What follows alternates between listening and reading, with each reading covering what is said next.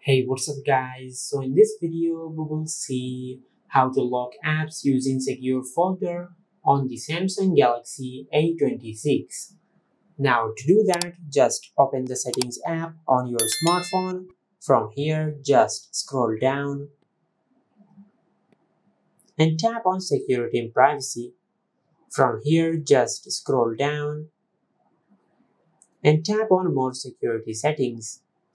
Now from here, just tap on secure folder and set up the secure folder on your smartphone. Now as you can see, I have already set up the secure folder on my smartphone. Just like that. Now once you set up your secure folder, just go to your home screen and open the app drawer. Now from here, just tap on secure folder.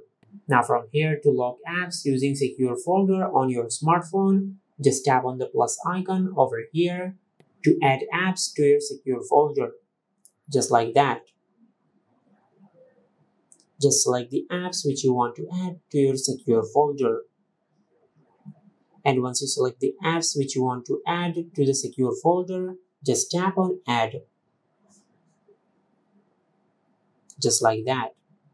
Now, every time you turn off your smartphone, the secure folder will require the password to get access to the apps within the secure folder. Just like that.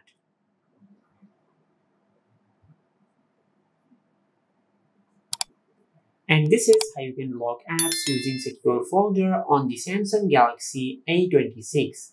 If you found this video helpful, please like the video and subscribe to our channel and hit the bell icon to get notified when we upload a new video.